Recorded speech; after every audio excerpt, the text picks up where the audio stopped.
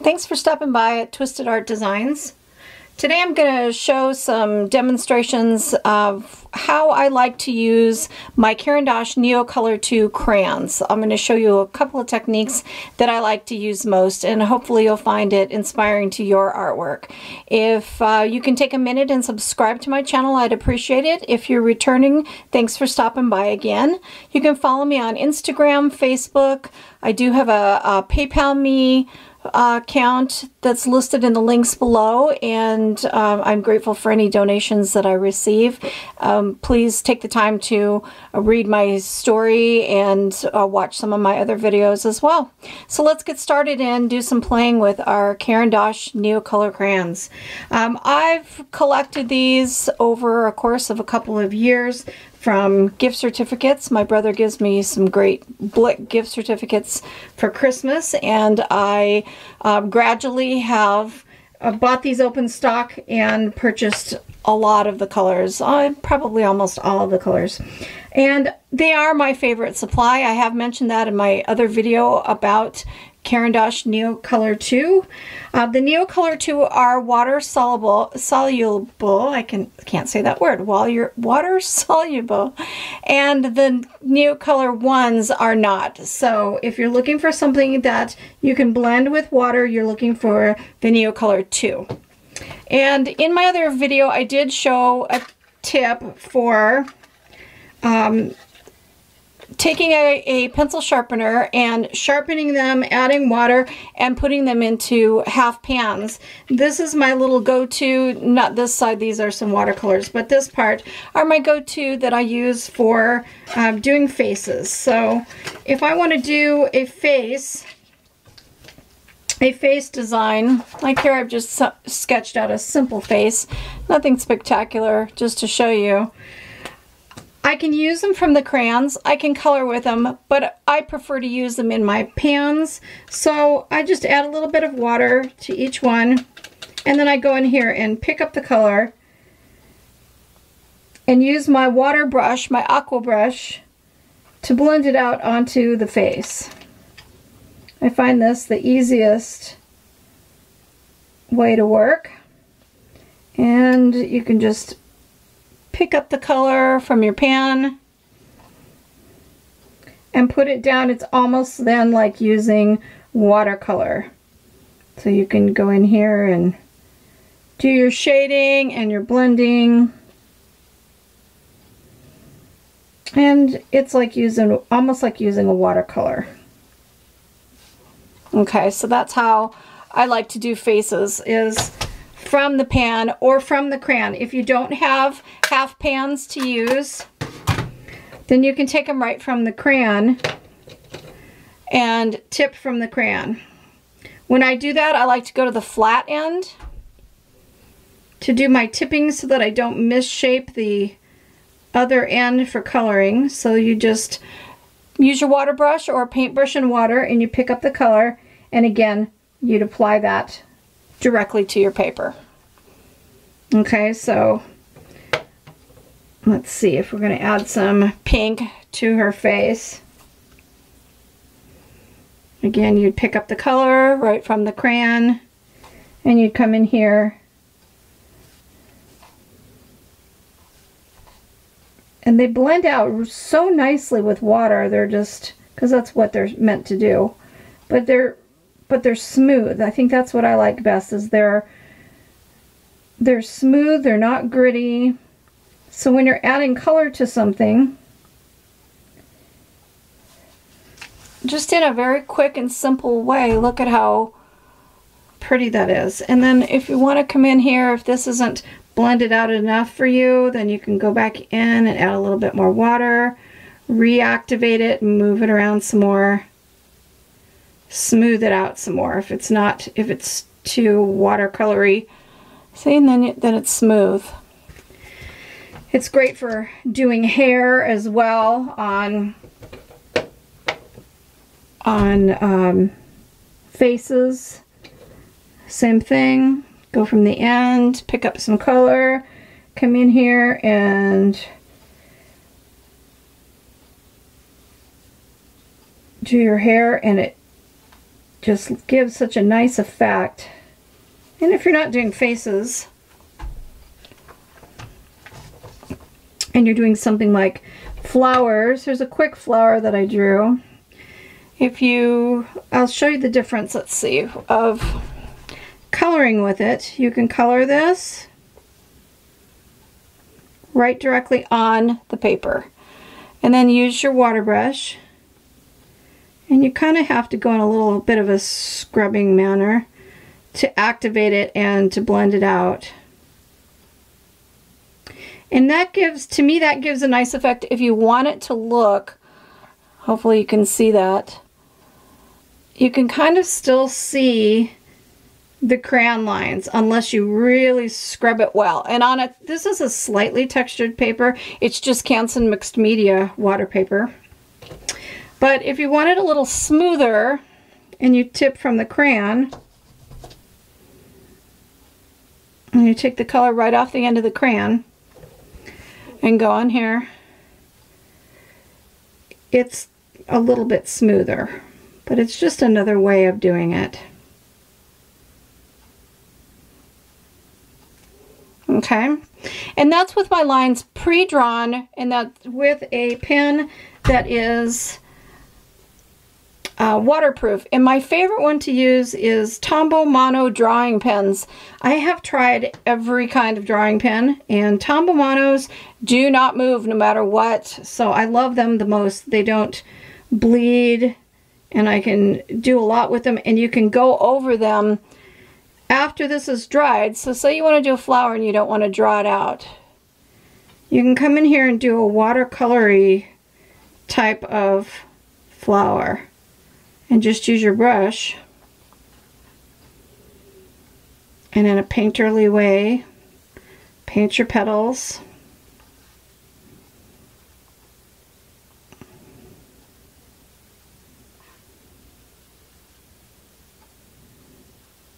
Okay, and then we're going to let that dry, and we'll come in and we'll add some more. Okay, and while that's drying, I'll show you that you can also use a piece of glass. So if you have some colors and you want to mix them, you can color right onto your glass. Put two different colors down on your glass. Let's zoom in a little bit. And then when you add water, you can blend them together to make a completely different color.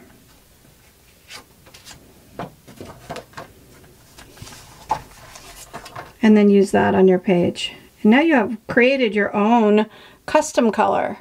So customizing them is super easy by doing it on a piece of glass. And then it just wipes away with a Kleenex. You can wipe it away to clean your glass. Super easy. So that's if you want to make some different colors. If this isn't enough or you don't have very many, and I'm sure people will ask, this stand that I'm using is a pen stand that my dad actually modified for me. He cut the little pegs down shorter, and I've stood all my Neocolor crayons up in it. I like that, so that's in case you want to know how I'm storing them. Anyway, you can take and make yourself some really fun and interesting colors by coloring on the glass, add a second color, add a third color, do whatever, and then mix them together and see what you get. And that made a gorgeous periwinkle kind of blue. So if you only have a small set, try mixing them. Get a piece of glass and do some mixing. Look how pretty that is. That's gorgeous. Can make a little forget-me-not flower in that blue. And watch how simple that is. Okay. So now this is dry. This red that we did, this is dry. So let's do that. Let's use our technique on our glass. Let's add the red that we used the first time, and then a different red. Let's go a little bit deeper and use this red. And let's mix the two together. See what we come up with, and then go back into your drawing and add some dimension and some highlights to it. And one fun thing about flowers is they're very versatile.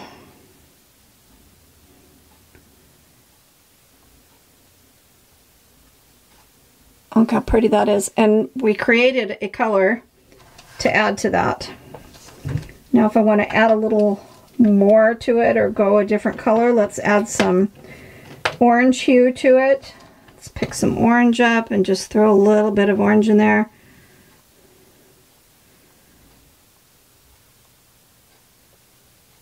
That's pretty. So now you have 3 different colors that you've used. And the other fun thing about glass, okay, I was going to wipe away what I didn't use here, and instead I'm going to add to it. I'm going to add a little bit more to it. A few more other colors.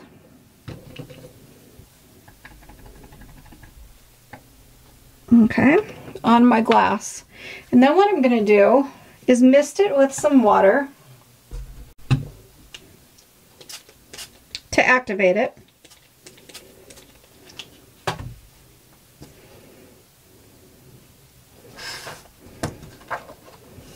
And then I'm going to take a piece of my paper and just put it over it, rub the back of it.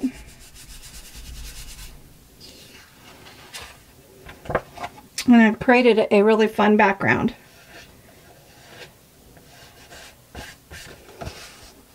So if you want to add that to the background of your art journal page and then let it dry and do some doodling over it, that is just a really fun thing. You could do it to tags. You could also do it with tags. But I like doing that as a background in my art journal pages just to create something really pretty. And it dries relatively quick, and then it's really easy to doodle over it, and I'll show you what that looks like with my pen. Okay, and I also like to use the Caran Neocolor to use with stamps, either a foam stamp or a regular rubber stamp. And what I like to do, I use them on my backgrounds. In fact, I could show you on this piece that I just did. That cool funky background is kind of dry, so I'm going to take a color and I'm going to color it on here on my glass, add a little bit of water, just kind of blend it out with my finger, and it wipes off of your finger. It's not like a dye ink, so if you wipe it off, it wipes right off and it doesn't stain. That's another plus for using it. So now I'm going to go in with a foam stamp right over that, and I'm going to ink up a foam stamp and go right over here and stamp with it, and it makes just a really pretty addition to my background. And then when that dries, that'll blend in. So I like to use it with stamps. And let me show you with a regular rubber stamp.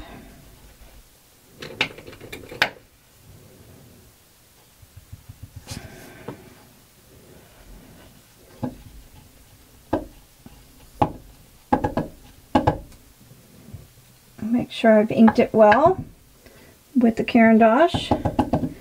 Just activate it with water and pick it up with your stamp.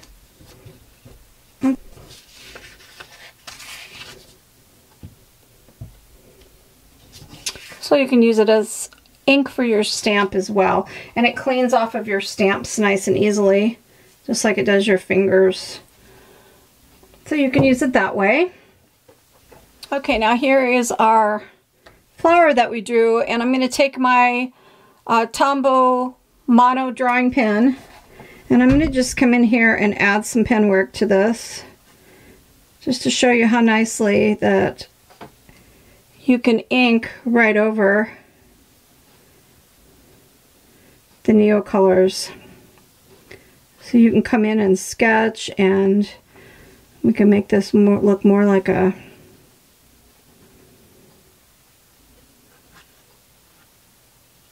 poppy by adding some pen work to it.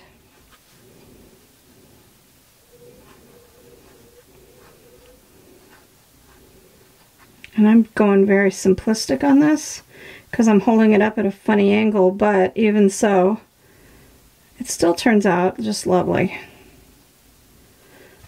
See, we made a flower out of that by using a couple colors of Neocolor, letting it dry, and then adding our design work over it.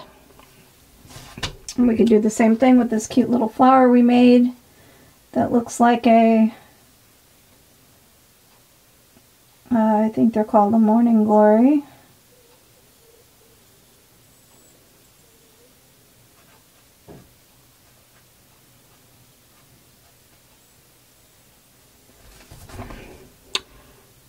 Very fun, easy. This is why I like them so much, Neocolors, because they're so versatile, and I use them in my art journals quite a bit. You can also use them in your altered books too. They're great for coloring backgrounds. Say you've got a altered book background and there's lots of texture and you want to go in and you want to add some color to it. You can do your coloring onto the glass and then use your water brush to pick it up, blend it out. But you can also use other things too. So you can take some clear gesso and you can take a color that you want to add to a background, like some yellow ochre, and color it onto your glass, and then use a paintbrush. I'll move that over, that's getting a glare from my light. And you mix your clear gesso with what you've colored on here, and you end up with some really pretty color that you can add on your altered book page over texture, and it'll go right over the texture.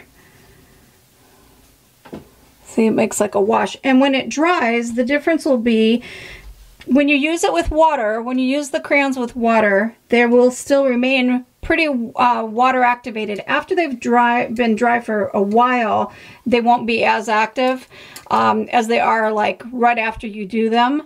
But if you use a gesso, a clear gesso, when it dries, it's going to stay put. So you could use this over your background, or blending it, or doing whatever you want with it over your background. And once it dries, it's not going to be, you're not going to water activate it again. It's going to be more permanent.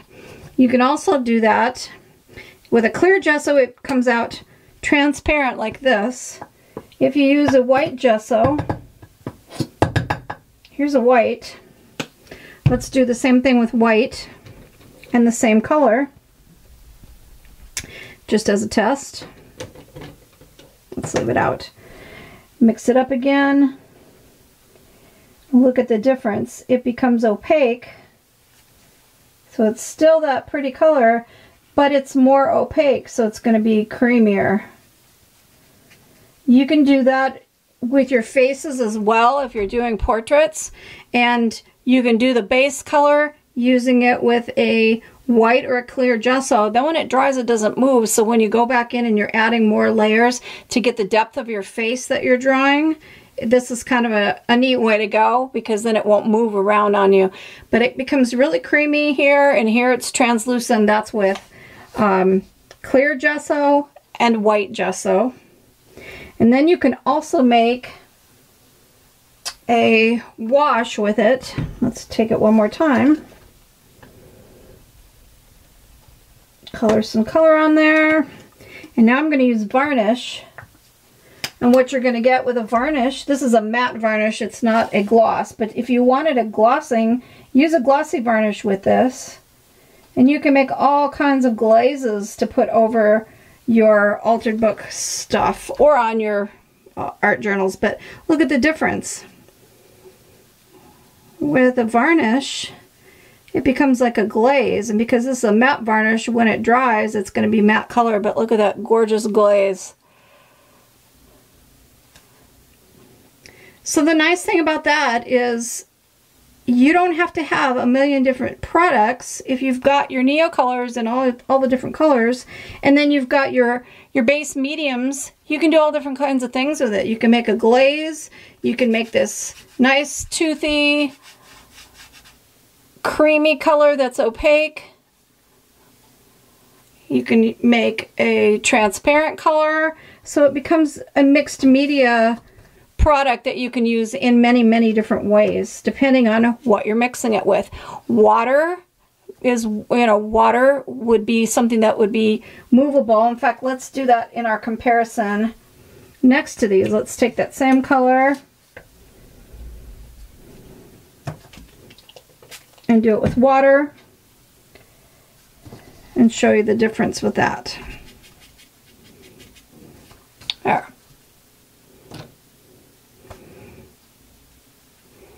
So you've got it mixed with water, clear gesso, white gesso, and matte varnish. You can also do it with matte gel medium as well, and the same thing. You're going to get, kind of like you did with these, with the varnish, you're going to get a nice glaze when you mix it with matte gel medium. So you can glaze over something, and then when it dries, that pigment is not going to move. Another tip that I like to do, I love, when I do artwork, my favorite thing is to add splatters. So what I like to do is go to the end of my crayon on the flat surface and add water from my water brush. And I like to swirl it around so I get some good pigment in there. And so now you've got the pigment on your brush, and then I tap it onto the page and I get my splatters of color. So think of the options you'd have. You have these Neocolors and you have all these different colors, and you can make any color splatter you want just like that.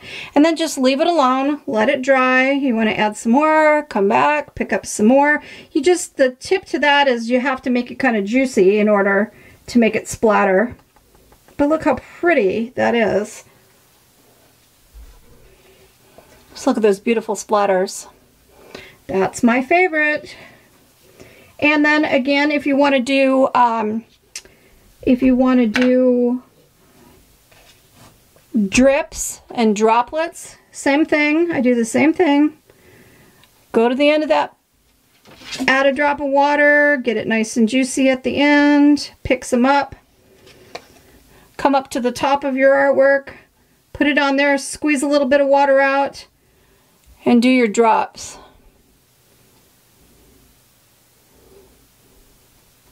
And I'll show you what it looks like when it dries. And then pick up some more, add some more.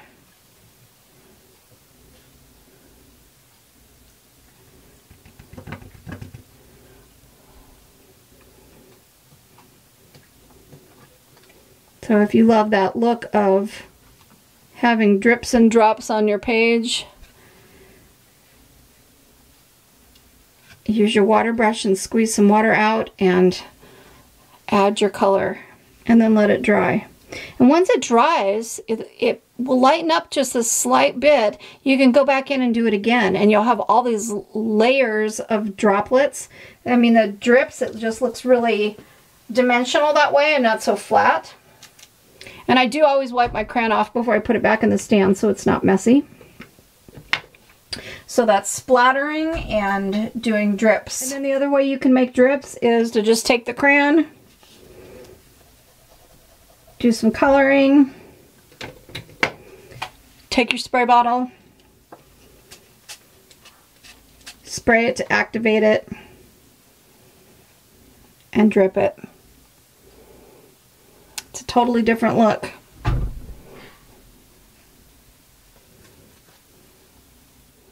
If you want to blend colors, they're very blendable. So you can take a couple of colors and you can color with them.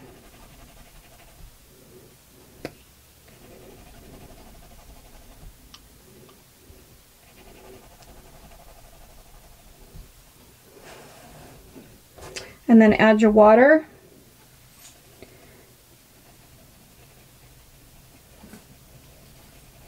And look how those colors blend. Gorgeous.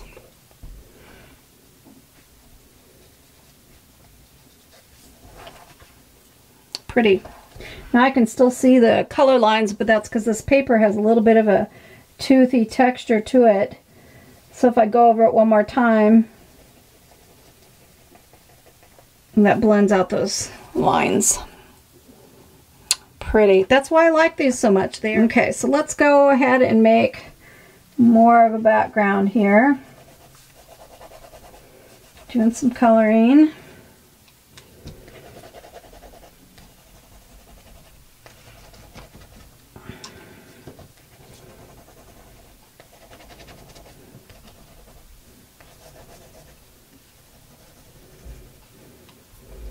Let's go in here with another color. How about a green?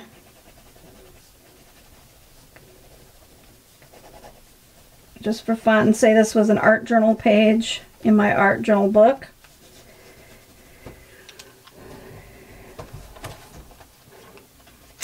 Sorry, that wasn't on camera. There we go. I just took 4 colors and just colored with it. And now I'm going to blend it out with a little scrubby motion.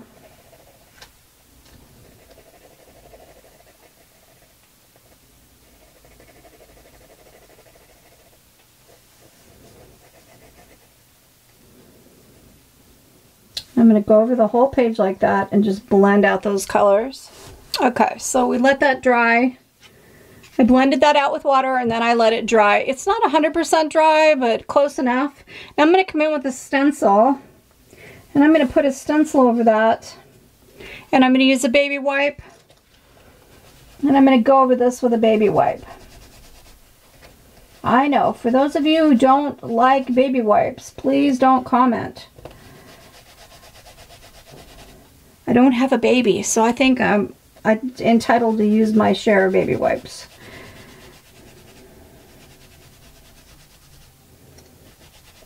Okay, so when you rub that, and you rub it off, and then you remove that, look what you have for a background. Gorgeous.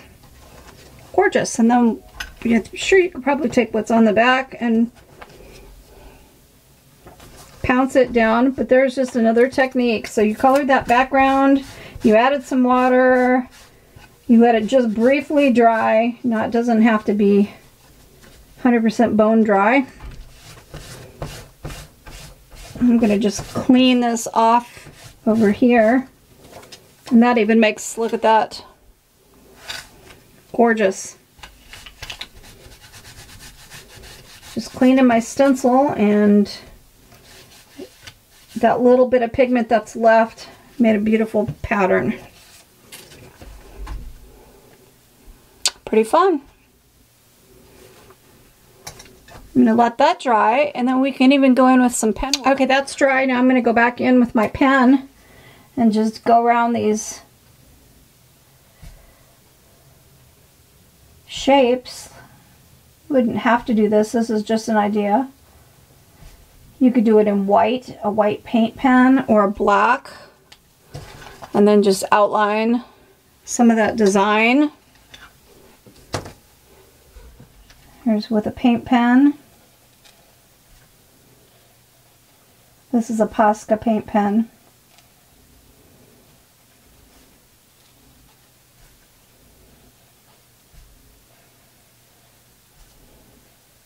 And I'm just kind of freeform going around those images, but look how pretty that is. So just some fun and different ways to use it as a background. Here's what our drips look like dried. That looks like a microburst, the one that we colored, sprayed it with water and let it run, and then these strips have dried, and they do make different, like around the edges darker. And then again, you could go back in again. Let's even take another color, a different color. I'm going to take a different color here and do the same thing.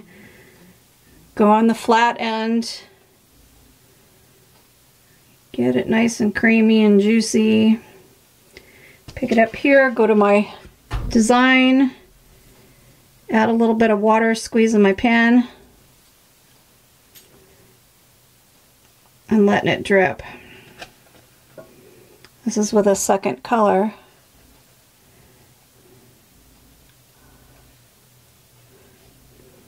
That's pretty. And when that dries, that'll look really pretty and three-dimensional. Let's try adding a green.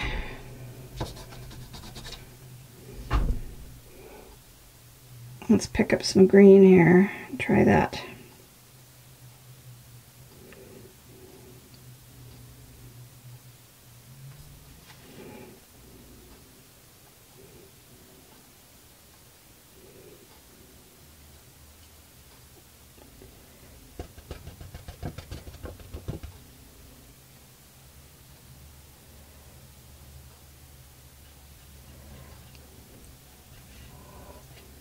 Kind of got a bubble in it. That's interesting. And if it's not dark enough, pick up some more pigment. Do it again. If you want it a little greener. That's pretty. So that's fun. Shows you some different ways of making a background, doing some splattering, tipping it from the bottom of the pen, coloring with it and blending them, making your background and blending it out, and then using a stencil and a baby wipe and removing some of that color, using it on in something you've already drawn,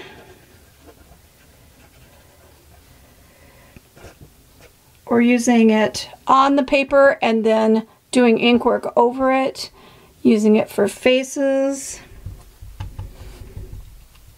Again, see, it can activate it again. It's already been dried a while, but if it's not smooth enough, you can activate it again and smooth it out even more. And if you don't want it activated, you're going to want to add it to some clear gesso. You can do your washes with water, clear gesso, white gesso, varnish. So there's a lot of different ways that you can use it and on a lot of different projects. And then of course, always add your speckles. I love the splatter speckles. So there's a couple ways of doing your dripping and drops, and hopefully you've enjoyed this. And again, you know, it's great when it dries. It's nice and smooth. It's not gritty or grainy, so you can go back over it with a paint pen or a waterproof pen. If you tried to reactivate this with water, it is going to move. So if you want to do something over it, you are going to need to seal it. You can use a fixative spray to seal it. Otherwise, it is going to reactivate and move just a little. It doesn't move a lot after it's been really, really dry, but it will shift just a tiny bit. So just so you're aware of that. But they're way fun. They're my favorite. Hopefully this gave you some ideas to use Caran Neocolor crayons. And stamping with rubber stamps and foam stamps. I use them in my art journal a lot. So like this, that's all done with Neocolor crayon. And it's from tipping it off the crayon. I don't usually color with it. I usually use it with just a water brush in my crayons and just pick up color and color right onto the paper. You know, made these drips down the side. Of course, did my splatters in a different color. I did this background in Neocolor by just picking some up off the base of the pen and doing kind of a water paint like background, letting it dry completely, and then going in and doing some Zentangle designs with my waterproof pen.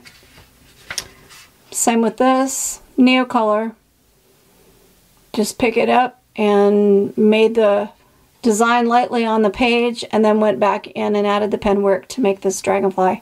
So there's a lot of fun ways to use it, and I use it every day when I sit down in my little art journals and play. That's what I use as my Neocolor. Hope you give them a try too. I'm not sponsored by them. I'm not getting paid by anybody. This is just my opinion. So, and I thought you'd like to see some different techniques of how to use them. So hopefully you enjoyed that. Thanks, and have a great day.